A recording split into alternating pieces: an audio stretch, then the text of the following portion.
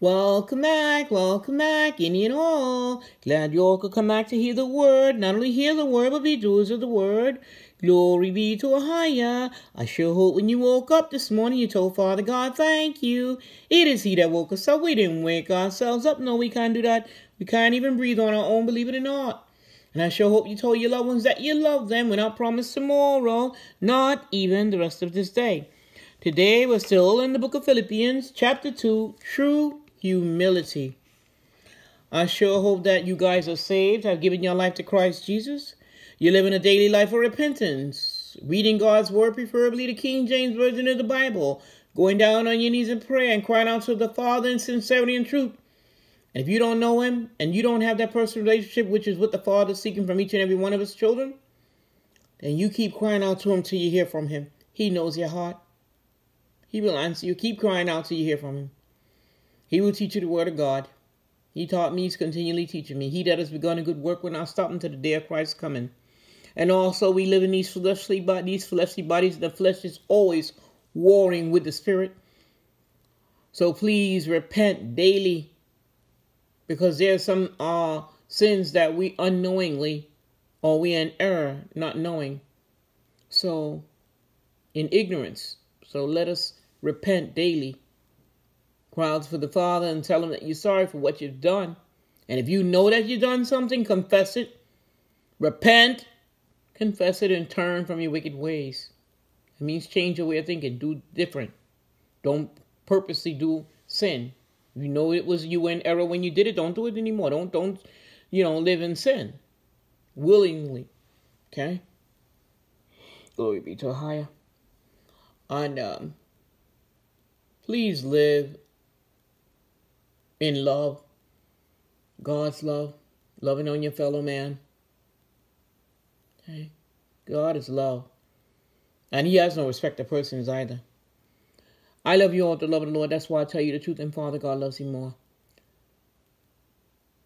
We're going to say a prayer for children of all ages, and we're going to get right into our reading. Hallelujah. Hallelujah, hallelujah, Lord, hallelujah. Father God, we come to you today to say thank you. Thank you, my Father. Thank you for this day. Thank you, my Father, for every day. Thank you, Father, for our parents. We love them. And they train us up by your word. Thank you, my Father, for giving us siblings we love. Thank you, my Father, for teaching us to treat others the way that we want to be treated, with love and respect. We love you, my Father. It's in Jesus' mighty name that we pray. Amen. Amen indeed. Amen. Let us go into our reading. Hallelujah. Chapter 2 in the book of Philippians. True humility. Christ encourages you, and His love comforts you. God's Spirit unites you, and you are concerned for others. Now make me completely happy. Live in harmony by showing love for each other. Be united in what you think, as if you were only one person. Don't be jealous or proud, but be humble and consider others more important than yourselves. Care about them as much as you care about yourselves, and think the same way that Christ Jesus thought. Christ was truly God, but He did not try to remain equal with God. He gave up everything and became a slave when He became like one of us. Christ was humble. He obeyed God and even died on a cross. Then God gave Christ the highest place and honored His name above all others. So at the name of Jesus, everyone will bow down, those in heaven, on earth, and under the earth. And to the glory of God the Father, everyone will openly agree Jesus Christ is Lord. Lights in the world. Lights in the world. My dear friends, you always obeyed when I was with you. Now that I am away, you should obey even more. So work with fear and trembling to discover what it really means to be saved. God is working in you to make you willing and able to obey Him. Do everything without grumbling or arguing. Then you will be the pure and innocent children of God. You live among people who are crooked and evil, but you must not do anything that they can say is wrong. Try to shine as lights among the people of this world, as you hold firmly to the message that gives life. Then on a day when Christ returns, I can take pride in you. I can also know that my work and efforts were not useless.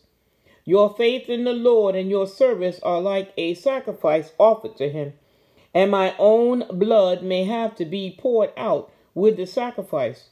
If this happens, I will be glad and rejoice with you. In the same way, you should be glad and rejoice with me. Timothy and Epaphroditus. I want to be encouraged by news about you, so I hope the Lord Jesus will soon let me send Timothy to you. I don't have anyone else who cares about you as much as he does. The others think only about what interests them and not about what concerns Christ Jesus. But you know what kind of person Timothy is. He has worked with me like a son in spreading the good news. I hope to send him to you as soon as I find out what is going to happen to me. And I feel sure that the Lord will also let me come soon. I think I ought to send my dear friend Epaphroditus back to you.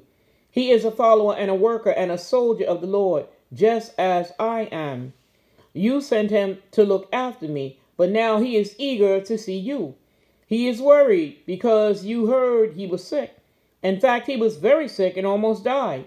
But God was kind to him and also to me, and he kept me from being burdened down with sorrow.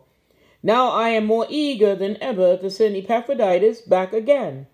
You will be back. You will be glad to see him, and I won't have to worry any longer. Be sure to give him a cheerful welcome, just as people who serve the Lord deserve. He almost died working for Christ, and he risked his own life to do for me what you could not. God's willing, tomorrow we're still in the book of Philippians, chapter 3, being acceptable to God. You all tell your loved ones that you love them. We're not promised tomorrow, not even the rest of this day. Tell them all about Father God, who gave his only begotten Son, Jesus Christ, who died on the cross for all our sins. He didn't die for one or some, he died for us all. And if you haven't given your life to Christ Jesus, what are you waiting for? Choose ye this day whom you can serve, who you're going to serve. You cannot be saved by any other. It's only Jesus Christ of Nazareth to the Father. As the Lord said, no one comes to the Father but by me. And that is the truth. Hallelujah. Hallelujah. There's no other name known in heaven amongst men whereby we must be saved. No other name. It's only Jesus Christ of Nazareth. Hallelujah. Hallelujah. Hallelujah. Though he has other names, he is Jesus Christ of Nazareth. Okay? Hallelujah. Father God says, love the Lord thy God with all your heart, soul, mind, and strength, and love your neighbor as yourself. That's not something up for debate or discussion. It's something we all must do, so please do it. And if you have any unforgiveness in your heart, please let it go. If you want your Father who art in heaven to forgive you for your sins and your transgressions, you better forgive your fellow man, or your Father will not forgive you. And if you have any unforgiveness in your heart, let it go. I don't care what he or she has done to you, whoever they may be, forgive them.